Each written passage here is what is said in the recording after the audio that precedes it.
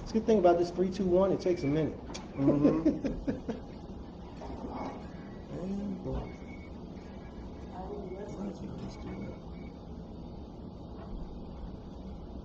Scroll down on the other side. Or scroll up. There you go.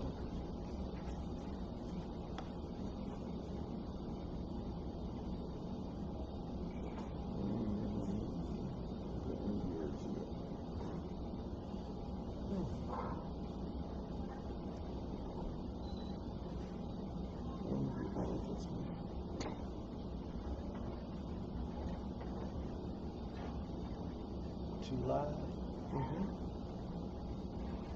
That's you and who? I don't know. Hang on, see a second.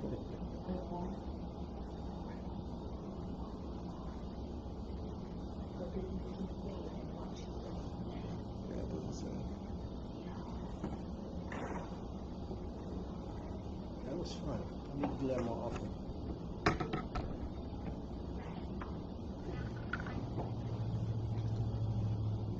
I just don't want to mess with my man's job. He likes to break every now and then. Yeah, we all do, but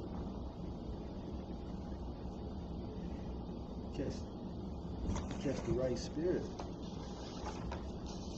when the mood get right, man.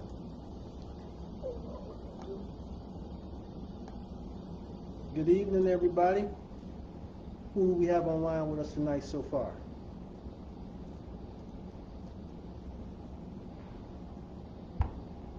Hank, Carla.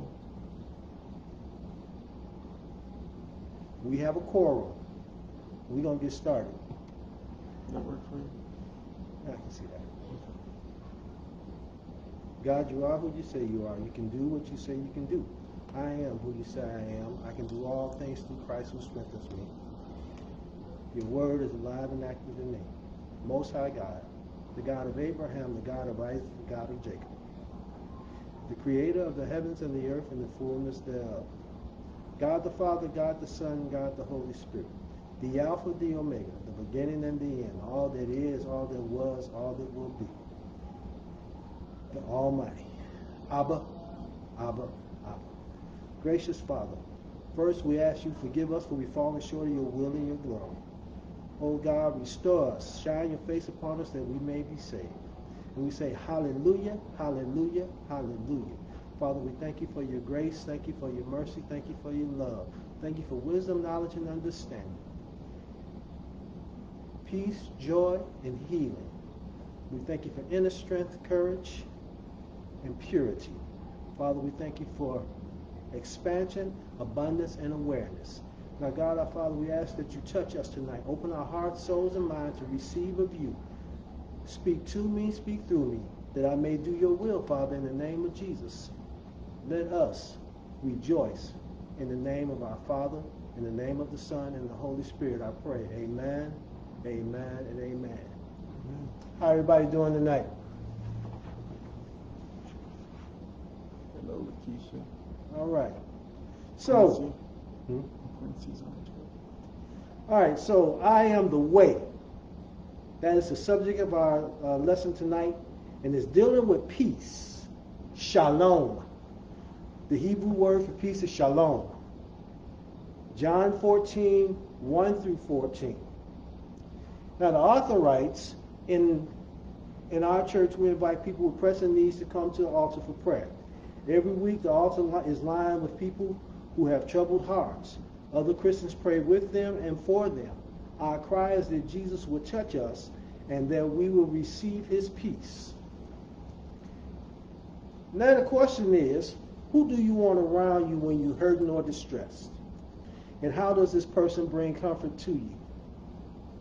Who do you want around you when you're hurt or distressed? Last Monday we talked about when Jesus wasn't where Lazarus was when he died, and Mary and Martha was like, Lord, if you had been here, my brother wouldn't have died. And we talked about sometimes how we feel when our best friend's not there when we think we need them. So who is it that you would like to have around you when you in that circumstance where you feel like you got to have some help. And how do they help you?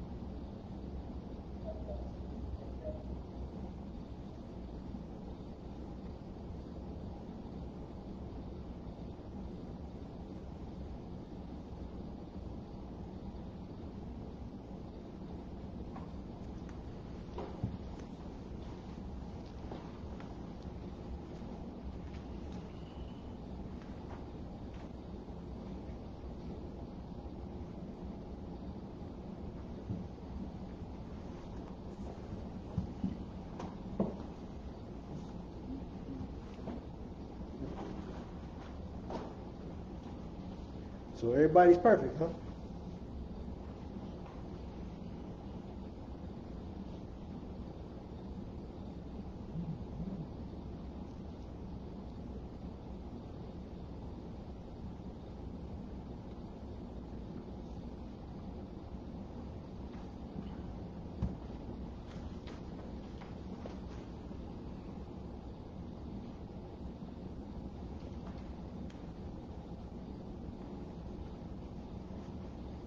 While y'all thinking about it, I'm going to ask Deacon Jason if he would go ahead and read the scripture for us, please.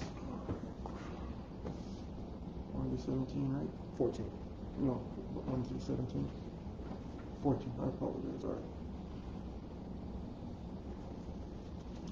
And it reads, "Let not your heart be troubled.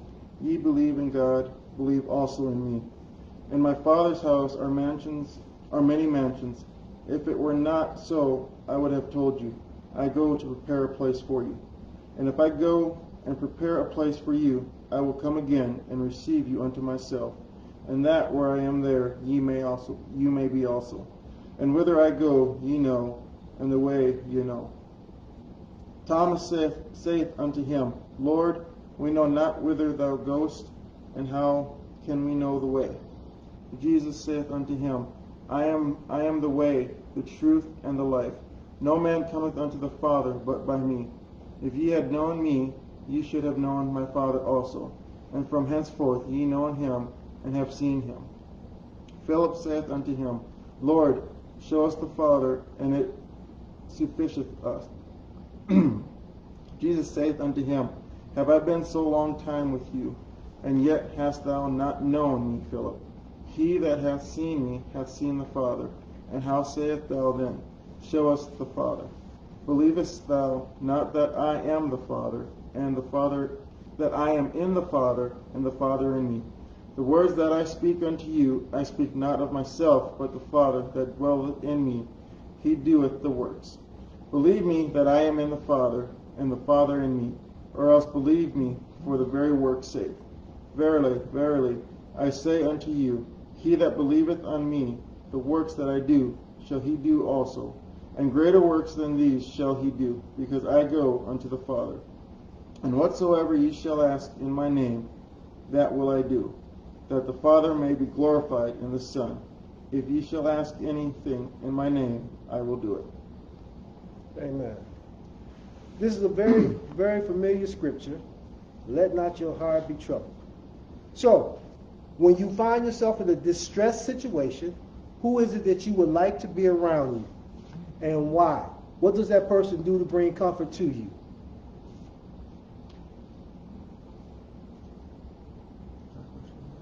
No, that's a group discussion.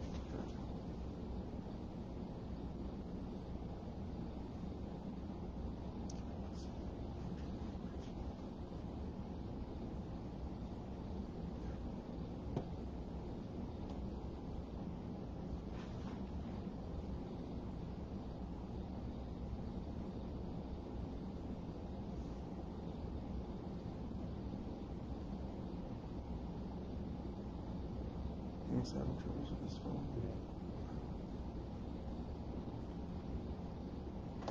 But if you think about it, if you have a significant other, you've been with somebody more than 10 minutes,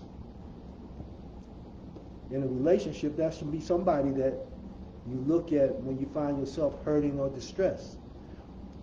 But what happens when that person that you're in a relationship with does not bring you that peace that you look for, that you seek? What do you do? Amen. She anchors me in troubled times. All right. So what happens when your significant other is not that person? Who do you turn to? Who should you turn to?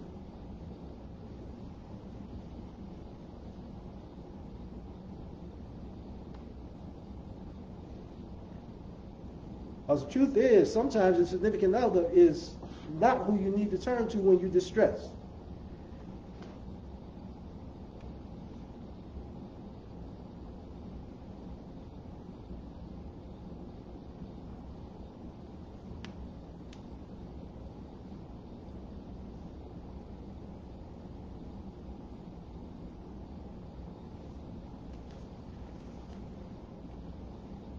All right. Anybody have any heartaches or things on their heart and mind right now? You're sure. Thank you, Hank.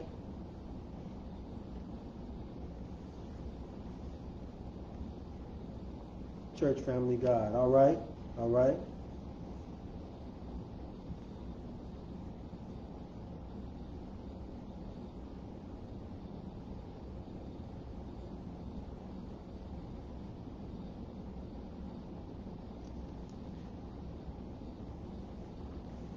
Jesus' followers, the disciples, felt like the world was falling apart. Jesus just told them he was leaving and they couldn't come with him. The path to cross was for Jesus and his own by himself. In the backwash of their sorrow and distress, Jesus speaks words of peace and makes an astonishing claim. Don't let your hearts be troubled. With compassion, he tried to settle down the men that had been closest to him for the longest amount of time. He tried to calm their fears about him leaving.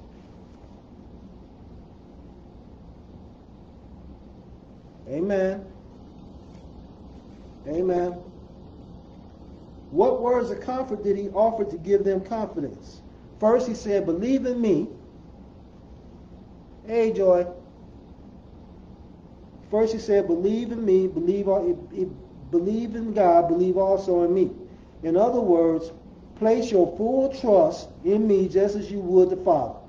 And because we are unified. I and my Father are one. Second, he told them that he had a heavenly real estate waiting on them. In my Father's house, there are many mansions. And I go away to prepare a place for you. According to the Jewish custom, the father would always add rooms to his house for the newly married son. In other words, when you belong to him, when you belong to the family, you don't have to worry about someplace to live because it's already taken care of. And once we belong in Jesus' family, he establishes already that in the mansion, we got someplace for you. All you got to do is believe and come on home. All right? So, think about times of stress and sorrow in your life. And then think about what the disciples might have been feeling. What is it like to have a troubled heart?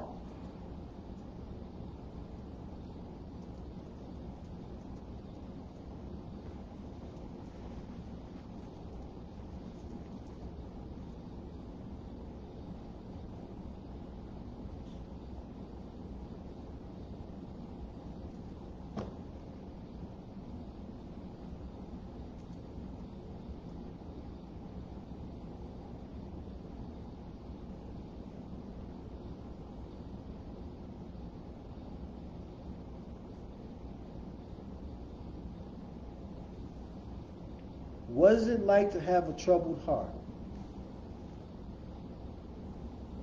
There's so many things going on right now in our little world that something somewhere is bothering us all the time. Amen. You know, for some people, what's bothering me might seem like nothing. And then what I look at that's bothering you may seem like nothing, but it makes a big difference to you. And in the case with this Jesus telling the disciples he was leaving, that made a big difference to them. Somebody you walk with, taxes due, tell you go pick up a fish, so we pay the taxes. We causes anxiety and stress and the like. Yep. Anxiety and stress. What else? Anybody else?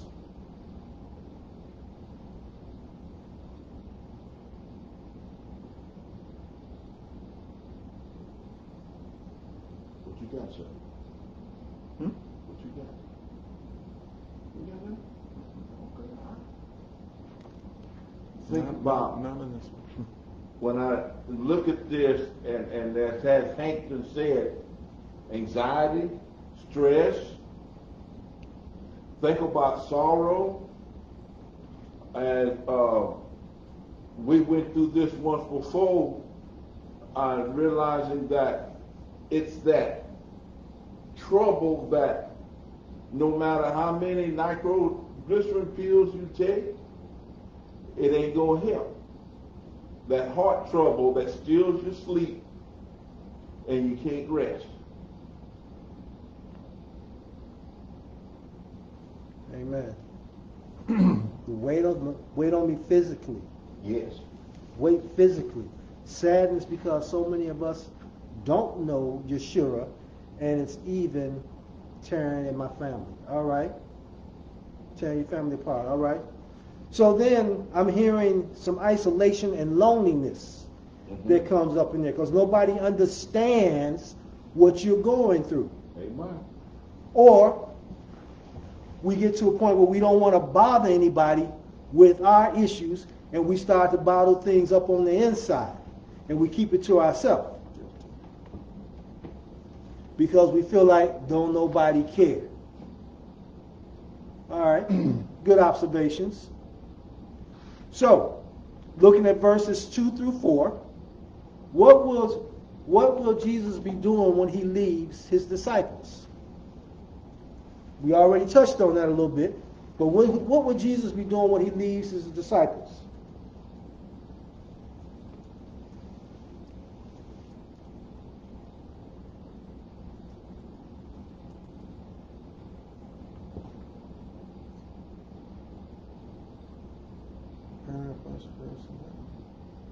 Preparing a place first so that he can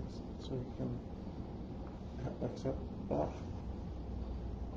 forgot exactly how it said, but basically he's going to prepare a place for us so that when he returns he can bring us with him.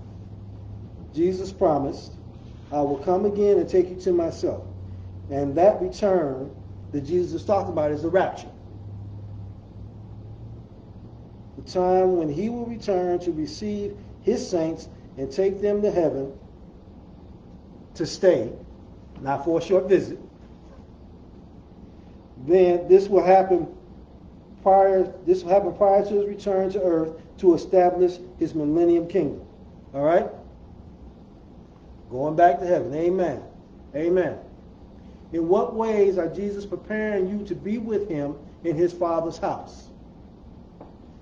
In what ways is Jesus preparing you to be with him in his Father's house?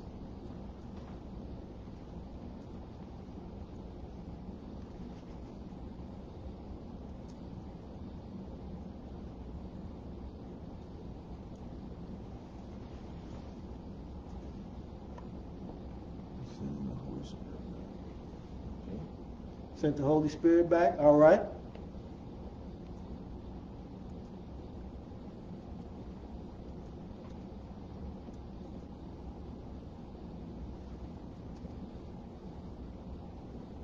What else?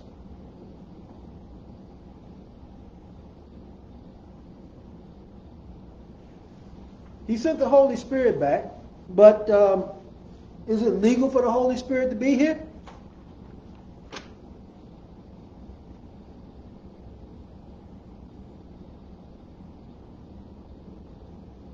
So the Holy Spirit is here. What does that mean? What do we have to do with the Holy Spirit?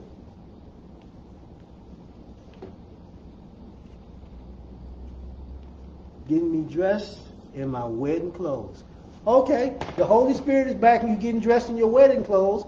So, sound like the groom is coming and the bride is getting prepared. But I don't hear nothing about no relationship. You plan a wedding and the Holy Spirit just came back and the two ain't joined together yet. When we going to join you and the Holy Spirit together? You can't have a wedding without a bride and a groom. Am I right?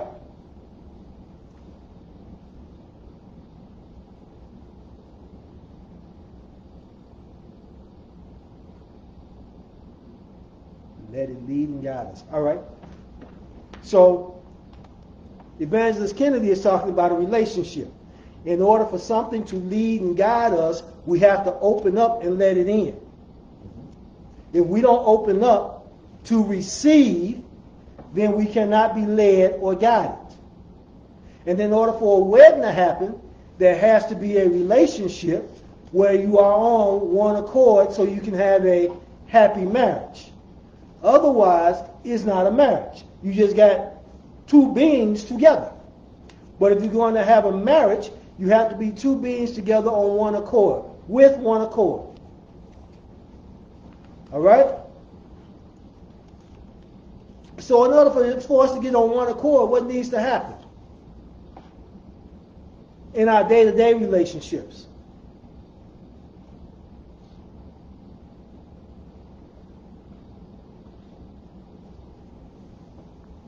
Being led and being guided.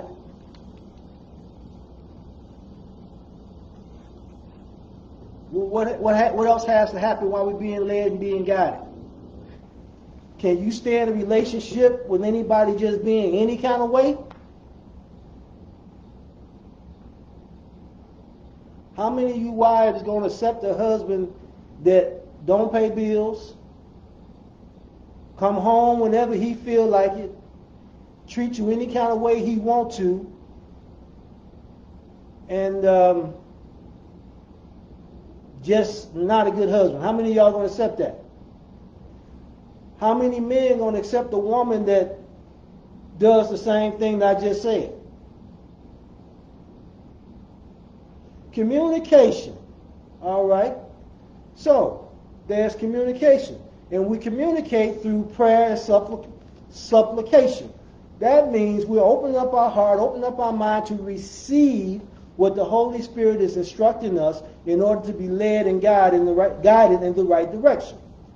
So we're being purged, we're being prepared, we're growing stronger in faith, wisdom, knowledge, and understanding in Him. Would you agree with that?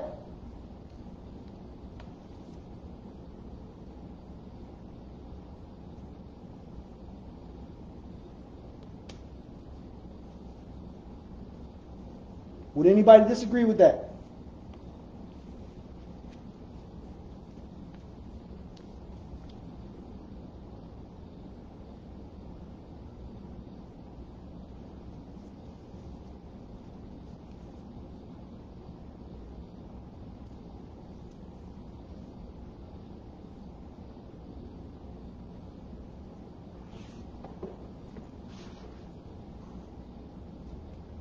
All right. What does Thomas tell us about what was troubling his heart? Verse 5. Thomas said, he wasn't sure. Jesus promised his disciple that they knew the way where he was going. However, Thomas said he wasn't sure. How can we know the way? It was as if he had said, you haven't given us a map, Lord, but Thomas had misunderstood the way. Isn't a path, it's a person. I am the way, the truth, and the life. No one comes to the Father except through me. So what was Thomas's feeling? What was Thomas saying his heart saying at the time when he asked Jesus that question?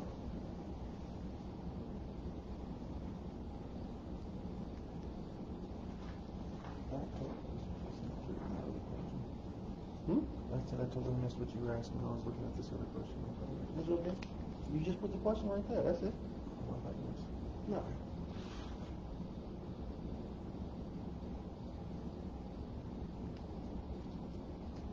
What does Thomas' question say to you about what was troubling his heart? Look at verse 5. What does Thomas' question say? His heart's troubled that he'll be lost. Hmm? His heart is troubled that he'll be lost. Not knowing where he's going and then not knowing if he'll know the way, he fears that he'll be lost and not be able to find Jesus again. Okay. Yeah. Yeah. I like both of y'all answers. She don't understand and he's saying lost. Basically, he's saying I'm lost. Yeah, I'm lost. Why was he lost? What was making him feel lost? What had Thomas gotten accustomed to?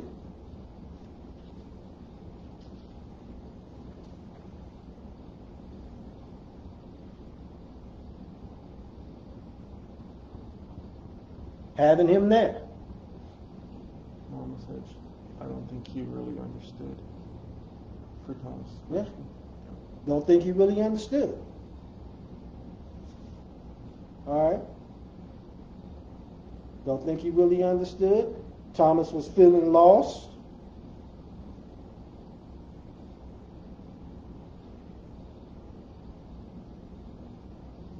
What was the question of Jesus last later on? How long have I been with y'all? Y'all don't know? Thank you, Sister Kennedy, having Jesus with him. That's the answer I was looking for. Thomas had got accustomed to having Jesus with him. Now Jesus is going away. What am I going to do? What we going to do? Lord, you've been taking care of us. You done watched over us. You done guided us. You done taught us everything we need to know. And you leaving? Imagine a child when we going out and we don't tell them where we going. Think about your children if you got children. The time that you went out and you didn't tell your kids where you was going and they looked at you, Mama, where you going? When you coming back? How long you going to be gone? How come we can't go? So just picture Thomas and the disciples in that same mode. What you mean you leaving? Where you going? When you coming back? How come we can't go with you? You know? Then, let's move on. How is Jesus claimed to be the way, the truth, and the light received in our society today? How do people accept that? I am the way, the truth, and the life. How do people accept that today? No man gets to the Father except they come through me. But nobody gets to the Father unless they come through me.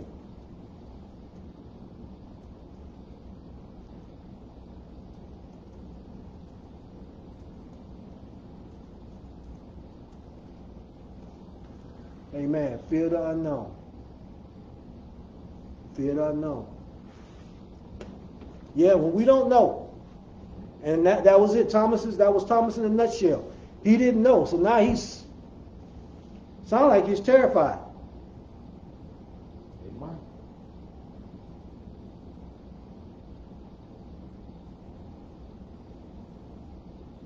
So how does our society deal with the claim Jesus made? I am the way, the truth, and the life.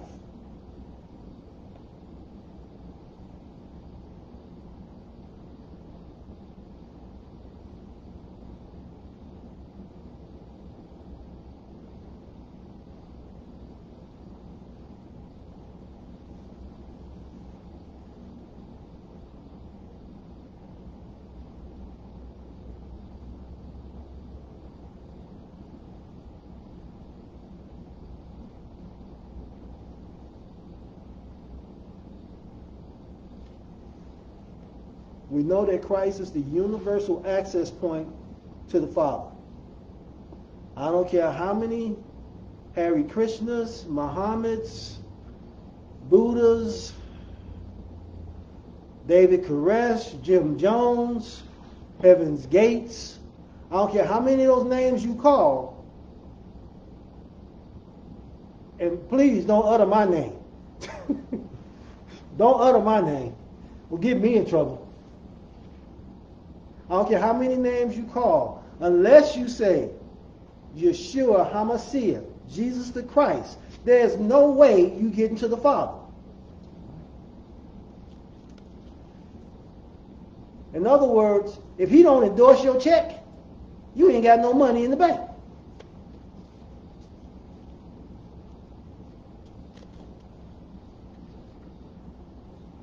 Lots of people don't understand Jesus being the Father, Son, and the Holy Spirit. Amen.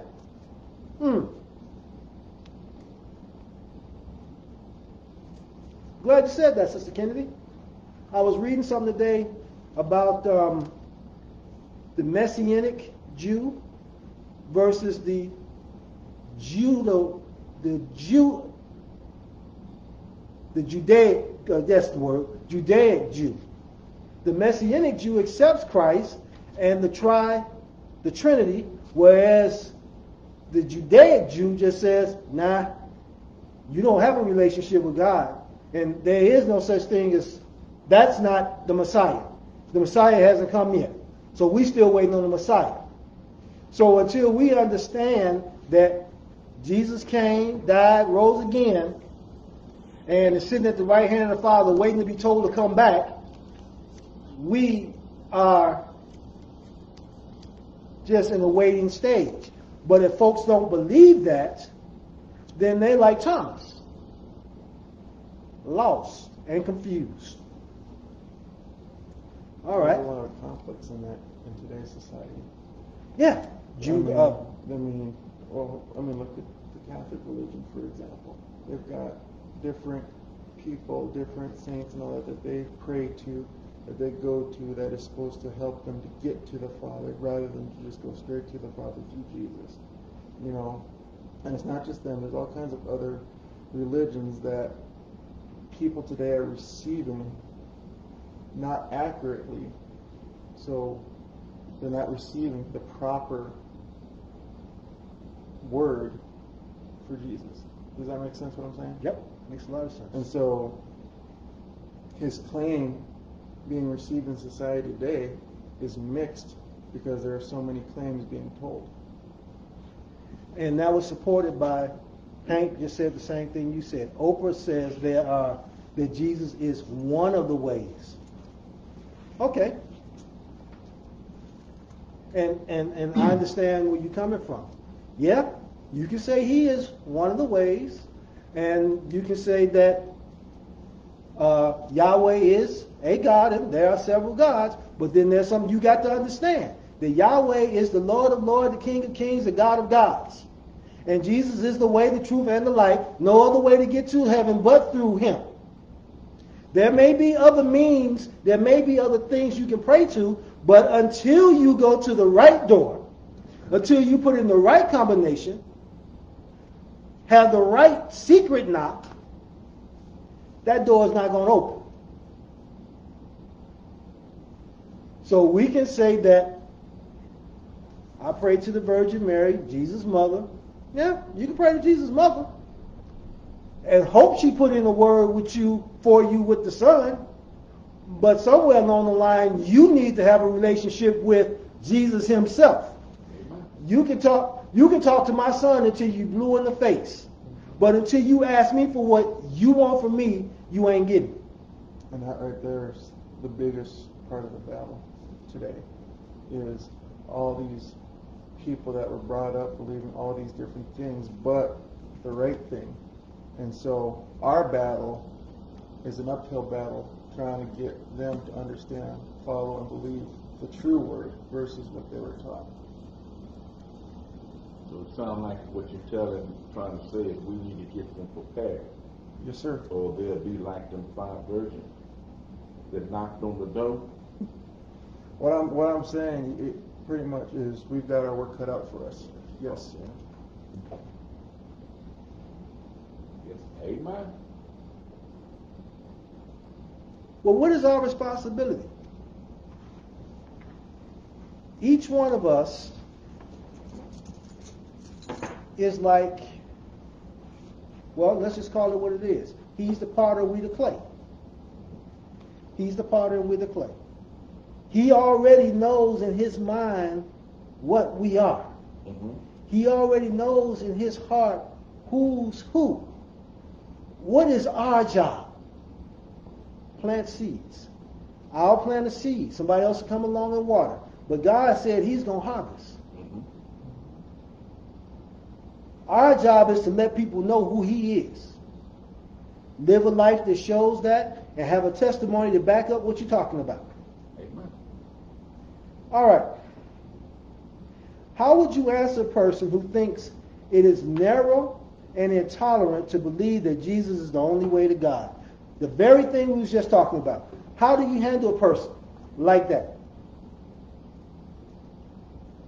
And let's use Oprah for example. She has a viewership of millions and millions of people. People listen to what she says. And she says that Jesus is one of the ways to get to heaven. So how do you deal with that person who has that influence and who thinks it's intolerant and narrow-minded of us to say that, no, the only way is through Jesus? How do you deal with that?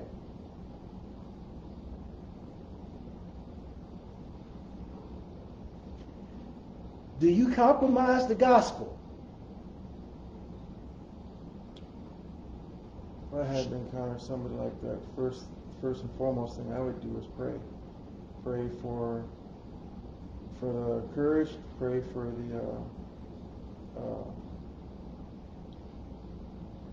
the proper.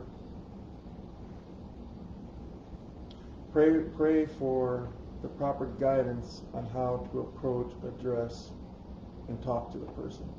Because anybody can just walk up to somebody and just say, well, this God's this, our God's this, and then you just have a continuous conflict back and forth, whereas I would pray for the wisdom, for the guidance, and for the courage to show me where in the Bible I can go to talk and address to this person about Jesus. So you're going to be a gardener. That's how you want to put it, yes, sir. So you don't want to just drop it on stony ground. No, you don't want to just. You're not going to throw it. You're not going to throw it amongst the thorns. Never. You're not going to just leave it for the birds to gather.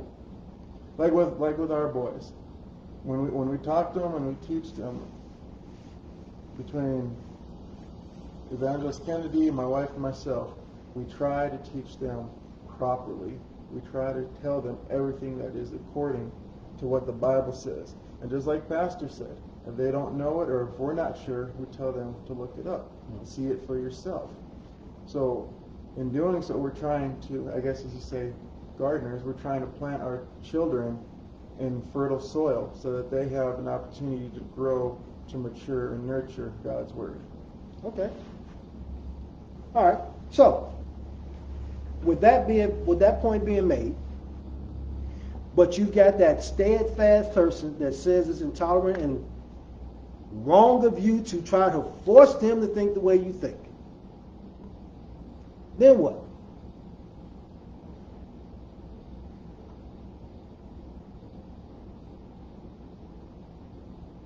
I can't make you change your mind. No, you can't. What the scripture say?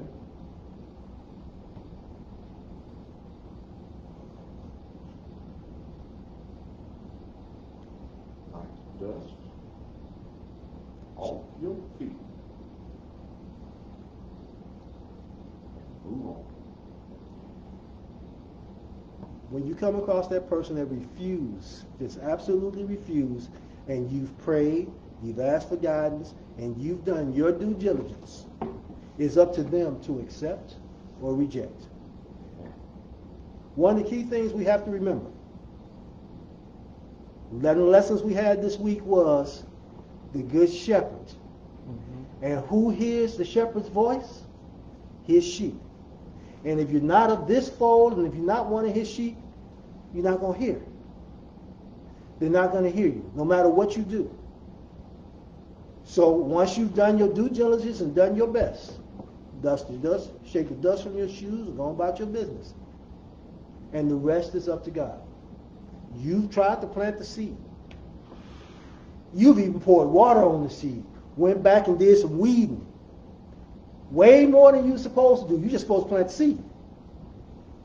But you went and got some deep gardening done. Fertilizer, cleaned up, fixed up around the fig tree, make sure couldn't nobody steal it. Because you want to do what's right in your Father's eyes. But once you've given them the opportunity, once you've given them the word, I can't make you. I can't make you. Put Jesus' response to Philip's questions in your own word. What was Jesus saying about who he was? What was Jesus saying about who he was? Lord, show us the Father, and it is enough for us. Jesus said to him, have I been with you so long? You still don't know me, Philip? Whoever has seen me has seen the Father. How can you say how can you say you show us the Father? Do you believe that I am in the Father and the Father is in me? The words that I say, I do not speak on my own authority, but the Father who dwells in me, the Father who dwells in me does his works. Believe me that I am in the Father and the Father is in me, or else believe on account of the works themselves. What was Jesus? Use your own words. Say it your own way.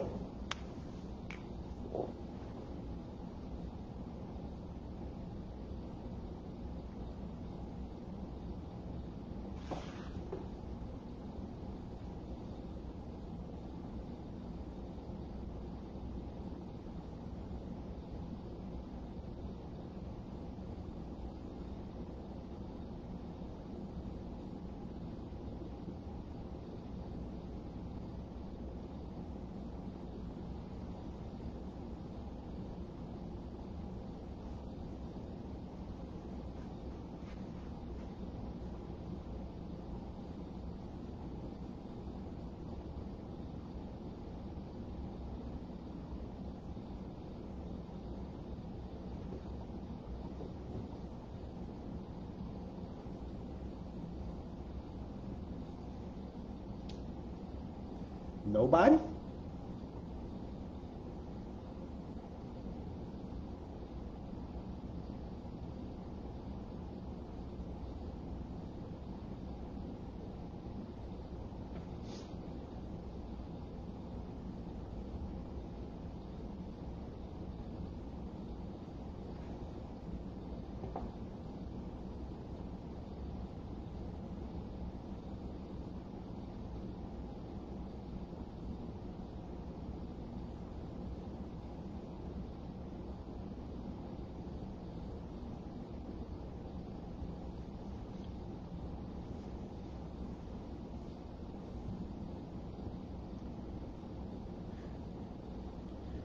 All right, so now Philip took his turn to be dissatisfied. Show us the Father, and that's enough for us. Philip wanted to be like Moses, who got to catch a glimpse of God and see him for himself. But he didn't understand that fully revealing God the Father was exactly what Jesus had come to do. No one else ever seen God. The one and only Son, who is God himself and is at the Father's side, has revealed himself to them. In other words, Philip was asking for what he already had and didn't know what he had. Amen.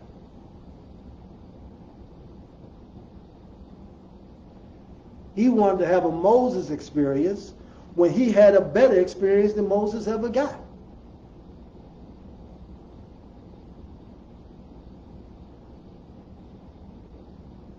He walked with God, incarnate. But he wanted to see God and looked at him every day that they were together and didn't know who he was. So when Jesus responded to him, I am who you're looking for, bro. You just don't know what you're looking at. You got gold in your hand and you think it's not what it is. But it is what it is. You need to accept what it is. All right. In what ways did the disciples or Christians today do greater things than Jesus did? In what ways did disciples do greater things than what Jesus did?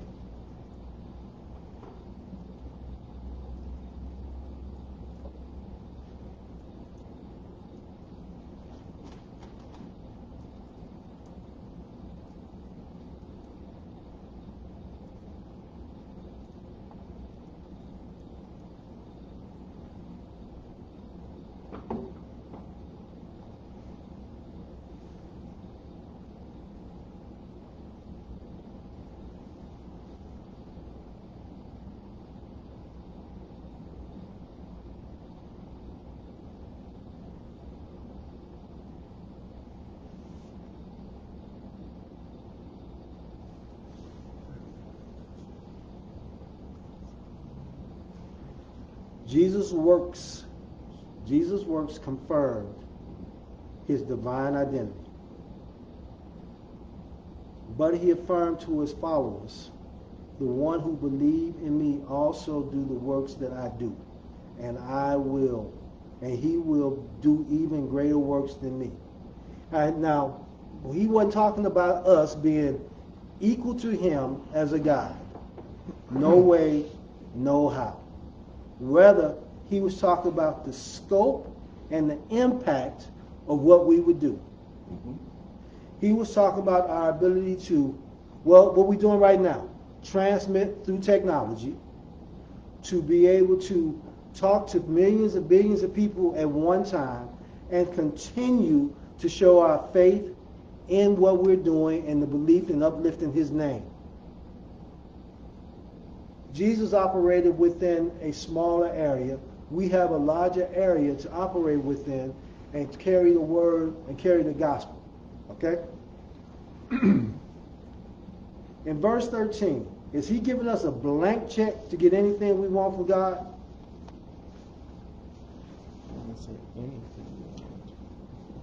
Is he giving us a blank check? Whatever you ask in my name, this I will do, that the Father may be glorified in the Son. If you ask anything in my name, I'll do it. So is he saying, I'm just going to bless whatever you ask for? Whatever?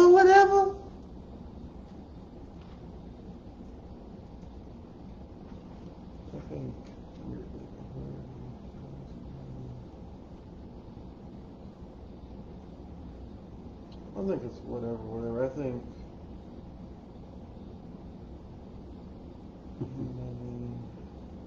Hold on. Okay. You love your baby, don't you? Zion? Help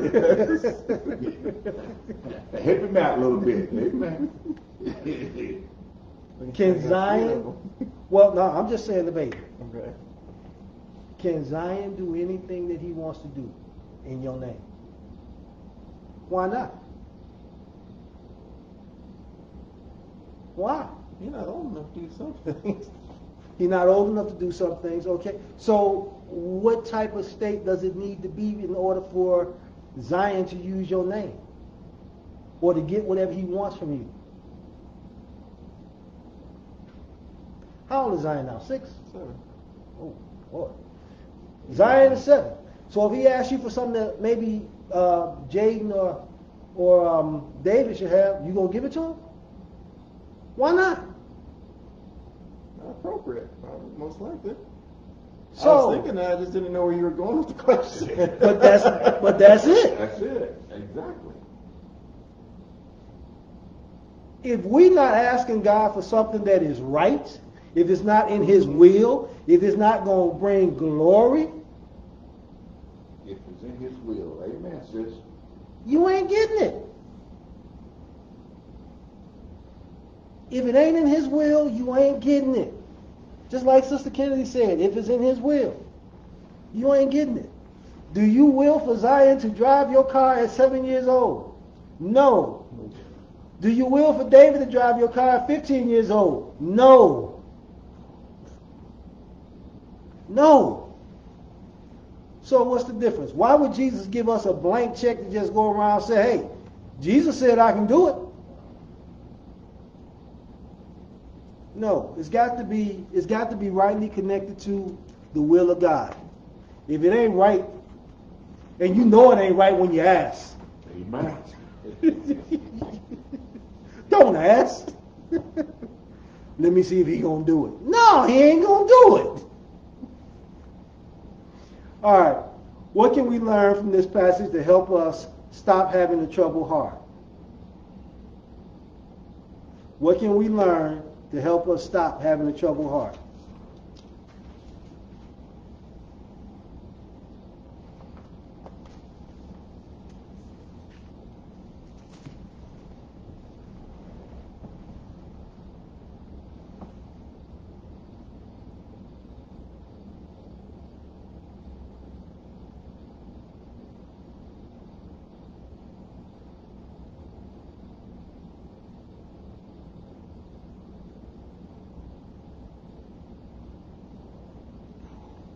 What can we learn?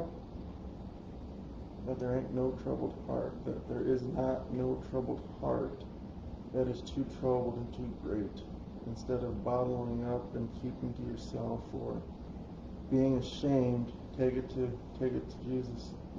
Take it to our Father.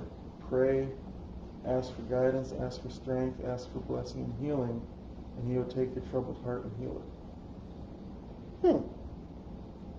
I like that answer.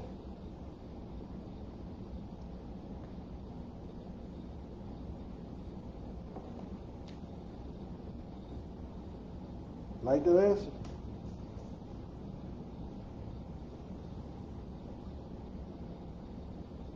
Anybody else?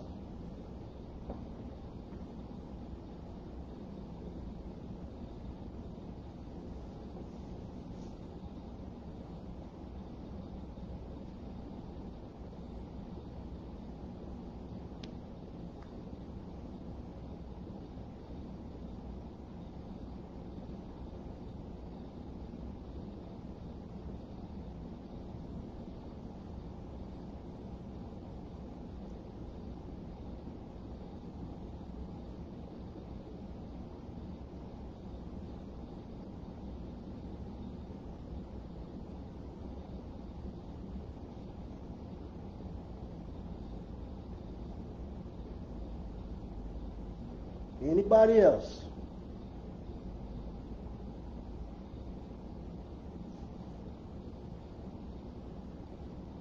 Don't stop praying. Know that He is who He says He is. He can do what He says He can do. You are who He says you are. You can do all things through Christ as long as His word is alive and active in us. Pastor? Man, this is a good lesson, and I'm going to try to word things in a different way, because I want us all to understand we got very few answers tonight. Even though we hear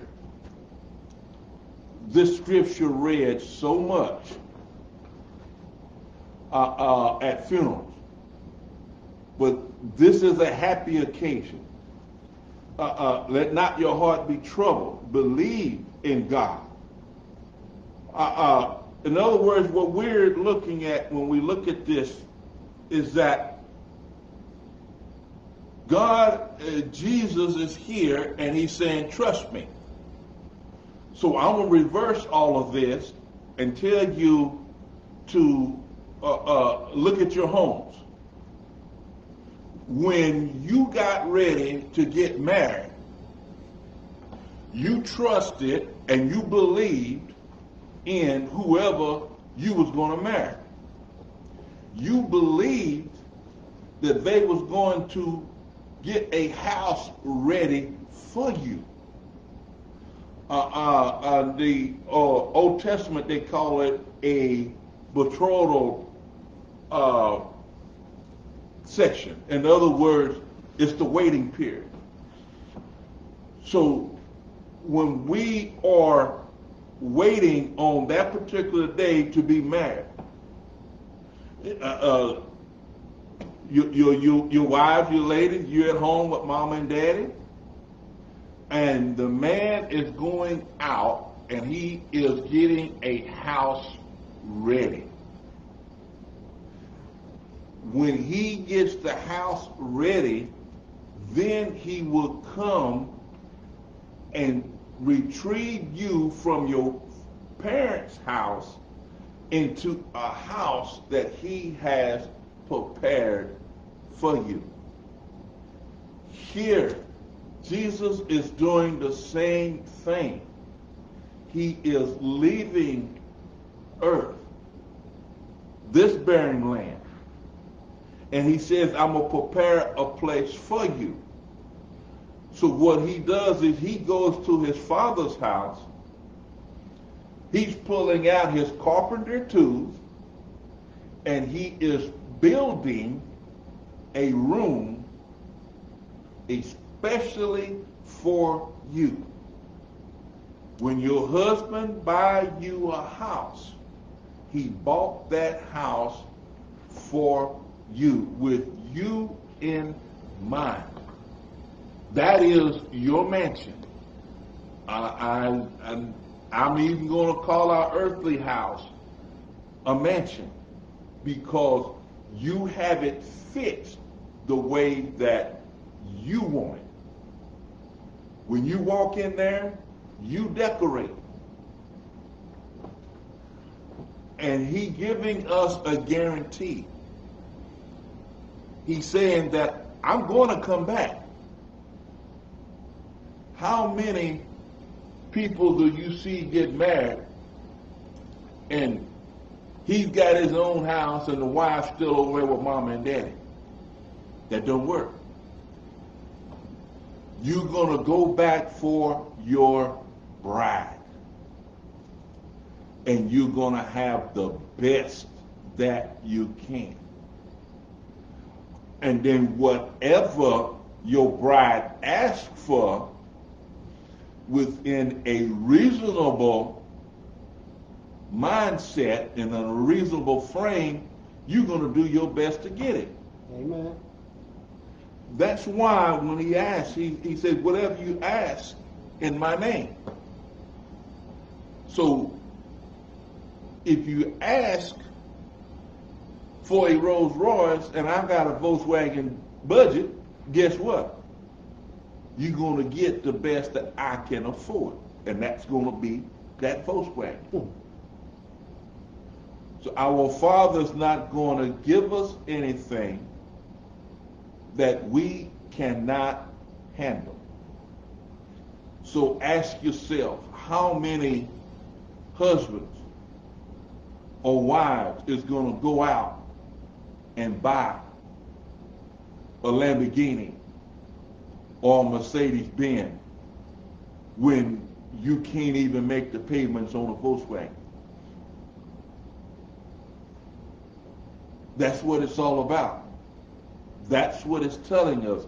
It's getting us ready. This is a happy moment. And that he's coming back. He has prepared a place for you. You ain't got to sleep on the streets. You ain't got to sleep in no tent. And truth be told, if I make it to heaven, I don't mind sleeping on them golden walkways, golden streets. But that gold is road material right now when you get there. But he's preparing for us. So I'm going to ask a lot of you, and if any ministers listening, some of them may get upset at me. But take this out of your funeral reading mindset and read it for the blessing that it is. Amen. Amen. Trust in him. He's going. But you see, when even right before you ready to get married, and your husband or going to be husbands across town, trying to get things ready, he's just like Jesus. He's got somebody watching over you. That friend of his that keeps popping in, they didn't pop in just to be popping. They pop in to be nosy, to make sure that everything is all right with you. Our Father has sent the Holy Spirit by to make sure that you have what you need, but all within his will. No devilment. We all ask for $1 million. But if I give you $1 million today, it's going to be gone tomorrow because you can't handle it. He gives us what we need, not what we want. So trust in it. Believe. Reread this and then look at how you got married to your husband. Gentlemen, to your wife. How you took them, how you prepared a place. And you said, trust me, I'm going to have a decent place for you to stay. I pray that we all got something out of this. God bless each and every one.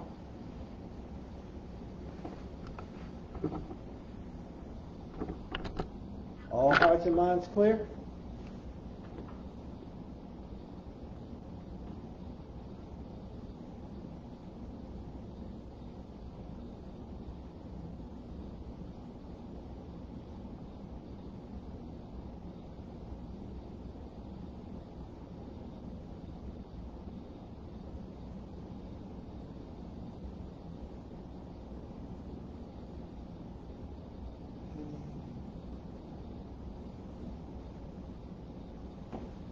Amen. All hearts and minds clear?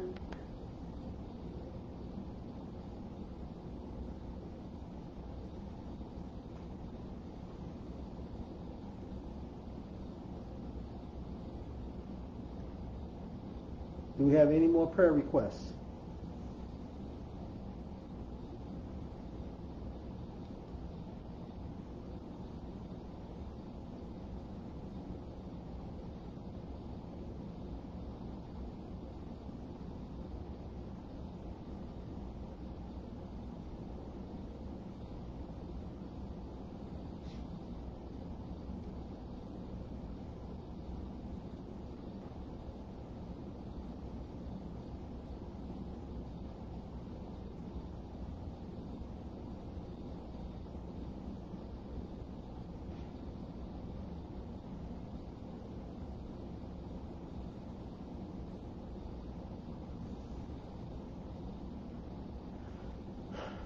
Okay, let us go to our Father in prayer.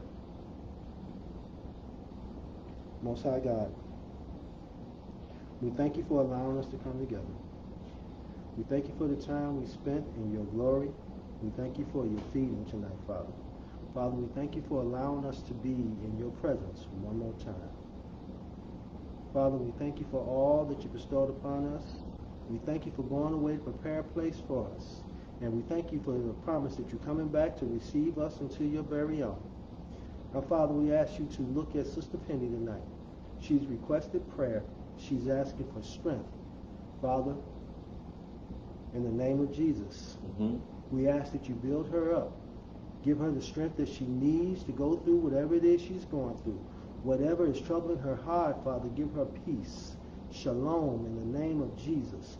Father, by her faith, Father, We ask that you bring healing, peace, love, and joy. In the name of Jesus. Amen, amen, and amen. Amen. Good night, all. God bless.